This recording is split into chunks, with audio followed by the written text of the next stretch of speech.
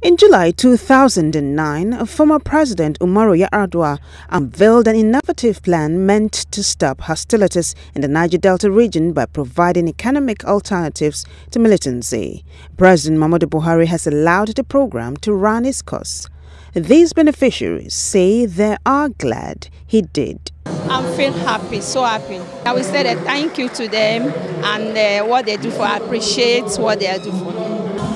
Bless God for their life, and I so much appreciate them. The trainer says her feeling is similar to that of a proud mother. Like seeing a mother give birth to a baby, the baby learn how to sit, crawl, and walk. And that is my joy today.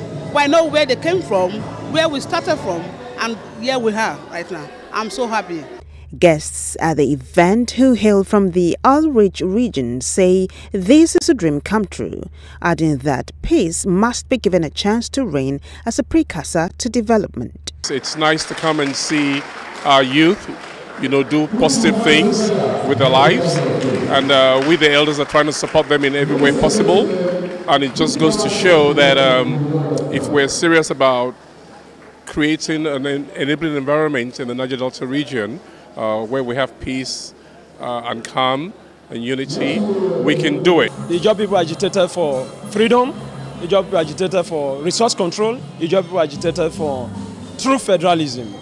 That is restructuring. That is the state, what you produce, you manage it to develop your people. I think part of what we are seeing now, because this is the development we have been agitating for over the years. They should try as much as possible to see how they can bring the government to the negotiation table in other ways, but not through destroying of our environment. These Nigerians say both agitators and government must continue to pursue dialogue for peace to reign. Vivian Oguche for STV News.